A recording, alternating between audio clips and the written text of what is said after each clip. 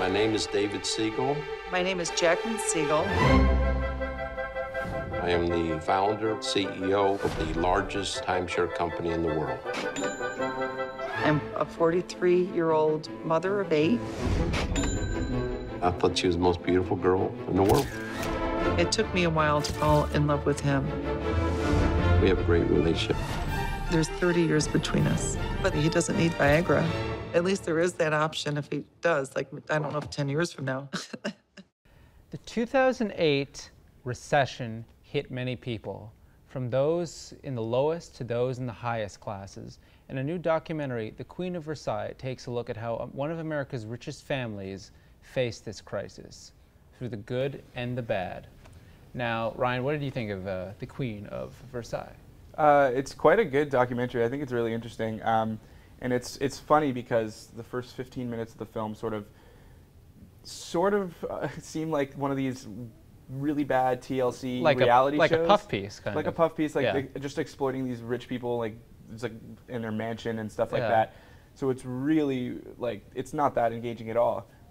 They even have a throne. They have a throne. I know. But the documentary is really aided, obviously, by this recession. It really essentially makes the documentary, because I know that stuff, that the original parts of the documentary were filmed before the recession, then after the recession happened, and its big impact on the company, which is David Siegel's Westgate Resort timeshare chain, because there was a lot of like money lending and things involved. So the recession had a huge impact on him, and it's sort of this, and they say this in the movie, a reverse rags to riches story, or a rags to riches to rags. And not that they're broke, because they're still living in this big mansion, but they don't have any money to sustain their company. Yeah, and the title character is Virginia, who initially she was a model, though she actually went to school for a while studying business, I think. And it's even blatantly stated in the film that she's a trophy wife, and they have 8 children together. And it's interesting because, again, like you said, the first 15 minutes of the film are, you're like, oh my God, this is kind of revolting. And you kind of think of her as just this totally shallow, materialistic woman. And she definitely has kind of that you feel the fakeness to her even throughout the film, even when she's put through the worst. But I think eventually she really is a likable person, and you see how she is a good mother too. I agree with you, and you see the highs and the lows of David's character as well. And what's interesting about this movie, and I think that it sort of does a fairly good job of being somewhat objective in the way it's telling its story. And a lot of the way someone views this movie would be relative to the political standing that they have. Like a right-wing person would probably view this sort of as a tragedy, yeah, and really feel very badly for this family.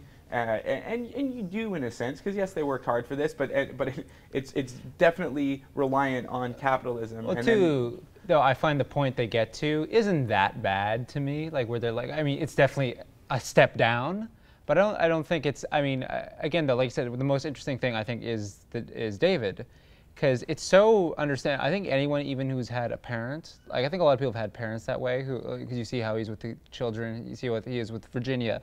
That kind of like being under so much pressure. And I think that really is the most, even though he's unlikable, it's the most human part of the film. Yeah, and I think the true gem of this film is that it is very honest and telling, and you do get a good sense of these two characters and their families. And what was interesting for me is I kind of had this minor relation to the movie and connection, because my parents are timeshare owners of Westgate property in Florida, and I've like visited their resorts, and it was just sort of and I've been on these walk-arounds that for the people trying to sell the timeshares, and you get a look at all that stuff too, and and it's kind of this weird, scary game that they play. But again, it's the human story that really shines through it all in this one. Yeah, and I'll just end this review by noting exactly the context of the title as well.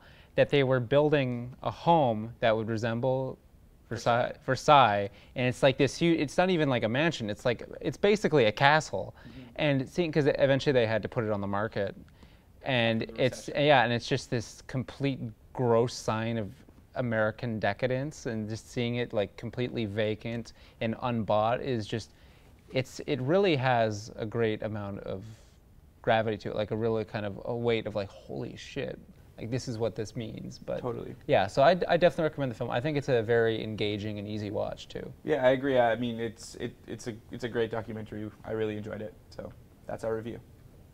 The American dream is raising way up above what you started with, and that is what she has done. When you're down is when you find out who your true friends are. You get strength from your marriage? No. I'm in this fantasy world, you know, until reality hits.